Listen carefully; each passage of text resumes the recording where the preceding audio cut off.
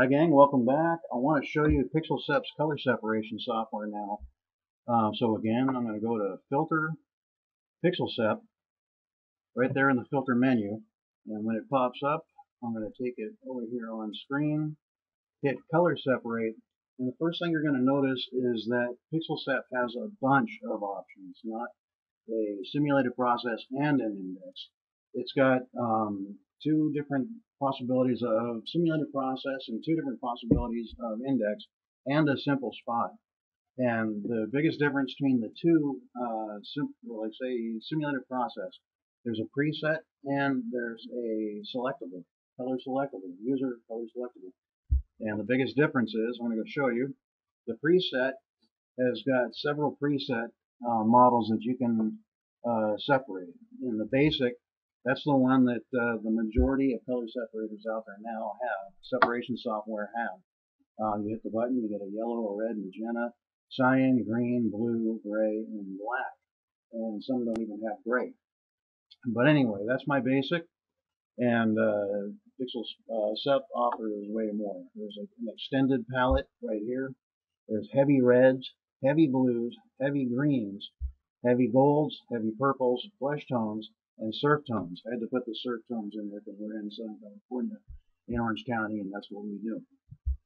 Anyway, just so you get the idea of how this works, this piece here has got probably a little bit more. I want this green to pop, and there are several greens in these heavy, palettes here.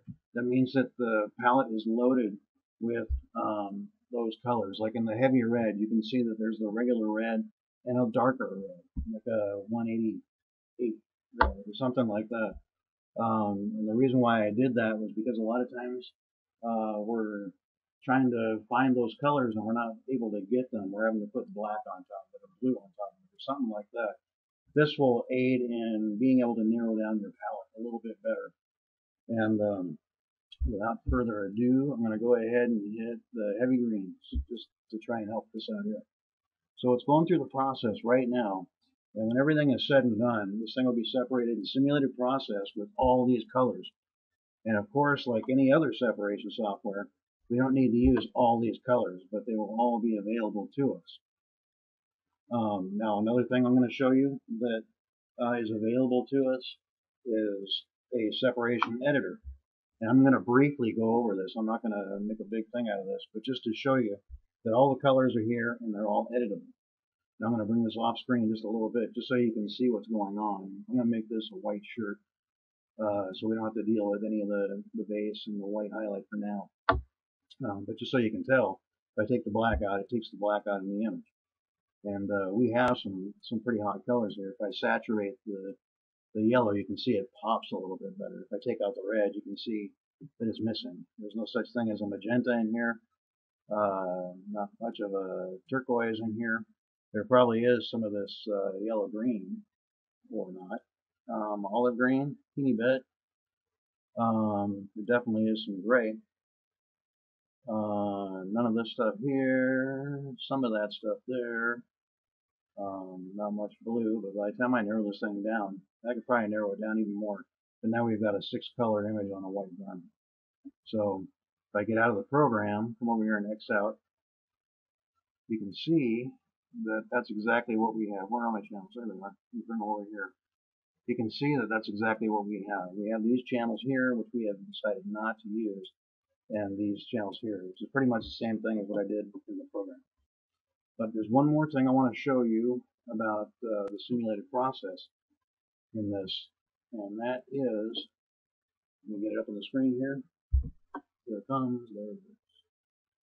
There's a second side to the simulated process here, and of course we have the standard palettes that I showed you, including the basic and all that kind of stuff. But we also have a select simulated process where you can select your colors. And so now if I come over here, I'm trying to find a place where I can put this, which will still be on the screen. I can locate our colors. We know there's a red, green, black, like a turquoise blue, or maybe a Carolina blue. So let me start picking colors out of here. Kind of gray. We can see that. There's our black. And if we hit the black, we can see that it chose the black. We'll go ahead and pull the gray. even though we might not use it, but we can edit from it, and that's something else I'll show you. And now we pick our colors: yellow, the red, and this Carolina blue. And you can see that it picked those colors out pretty good. I'm going to hit the Carolina blue again, see if I can get this to fill in a little better, and you can see that it did. The way this works, if I hit it, let me get back to this, if I hit it once, that pulls the color. If I hit it twice, that saturates that color a little bit more. If I hit it a third time, it turns the color off. So I'm going to go ahead and hit it one more time, and one more time to help it pop a little bit more. I'm going to hit this black second time to help it pop a little bit more and fill this in. And as you can see, that's pretty much what we have here. I'm going to come back over here and hit this orange, see if it'll help the sky a little bit. And as you can see, it did. So now we have a 6-color image with a base and the top white. I'm going to go ahead and hit the simulation for the Sep editor just so you can see where we're at here.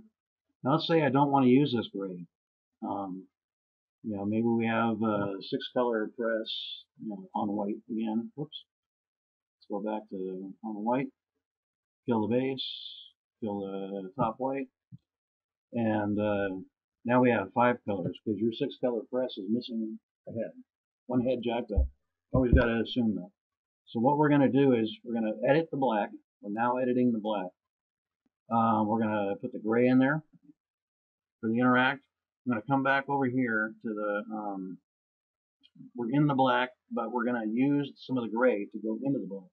So we're going to saturate from, and as you can see, it made a little bit of a difference. We'll do it one more time maybe. And this is the actual color because we're not showing this gray, remember? Gray is off. Now we're going to turn it back a little bit. And we'll get into all that later. Did I get out of the program altogether? By the way, this is going to say thank you so-and-so, you're logged out because it works. There's no such thing as a dongle on this machine. And this software uses a software dongle online. So it doesn't mean that you can't use it offline. It's just that it uses a dongle online when it's online. Okay, so we have our colors here. And our colors are, pull them all out here. There's our white shirt. There's our yellow, our orange, our red, which we might not even need the orange if you've got another jacked up head. The blue that we hit pretty hard, excuse me, and the black. And there's your image. Now we could have actually hit a green in here too, and we might even still be able to get some more green out of that. But if we would have hit the green, we would have got more green as well. But just for the sake of showing you this, I wanted to show you that. I want to show you the index next. I'm going to get out of that, get back into filter, Pixel Sep. Now, index does the same thing that the simulated process does in that it has preset palettes that are similar to the ones that we've had in the past with other programs, an 8-color through a 4-color. And the only difference is I give you some options on the different colors. We have a brown instead of a magenta. We have a green instead of a magenta. We have a cyan instead of a blue. So we have some more options there that will work well. I'm going to go ahead and hit the 8-color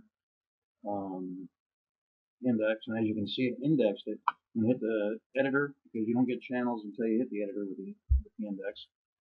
And any second now, it's going to come up and show you the Seps. You hit the yellow, and boom, we're in business. I just did this just so I could show you. I'll go ahead and get out of this real quick. You're welcome. And just to show you where we're at here, you can see that it did a index Sep with the standard index colors. I'm going to X out of this, get back in again, filter, Pixel Sep, and I'm going to show you the user selectable index. And this really is the meat and bones to me of this program, is the ability to do this, because you can sit on the phone. One of my customers already had sent me an email yesterday telling me that he did exactly this. This customer sent a graphic, it was a JPEG, it was all jacked up, and he sat there and picked out the colors. There's his yellow. Now since this is indexed, you hit the yellow and everything in here is going to be, well, you hit whatever color, it's going to do that. We're going to hit the orange, just because we had that orange in there. Hit the red because of the plain is red, we hit the black just to try and help that pop. We're going to hit the dark green. You can see that we're starting to get some color in this thing. Now we have a pretty good palette there, and all we did was choose these colors. We also have control over the dither amount. I'm going to back out of this. If I hit this black without the dither, you can see that we have a real choppy image now. So I'm going to go ahead and bring the dither back up. You can bring this all the way up if you want. All the way up pretty much means that each pixel will be different from the pixel next to it. So anyway, that's pretty much that. I can get into the editor from here, although it won't do you much good. There's not a lot that it'll do. Unless you want to take, say, the orange and put that color in the red. And let's say we want to add that to the red here.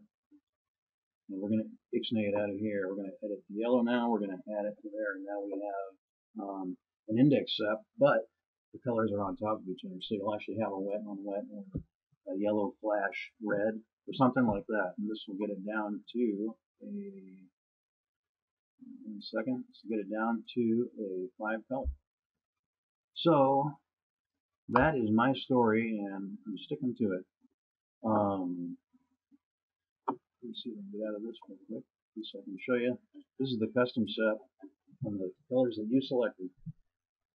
Anyway, thanks again. I'm going to do more tutorials on this, but this is just a brief, just to show you what it is, demo of Pixel Sep. If you have any questions, please get a hold of me at sales@pixelsep.com. And please be sure and visit the pixelsep.com site. Thanks a lot. Bye-bye.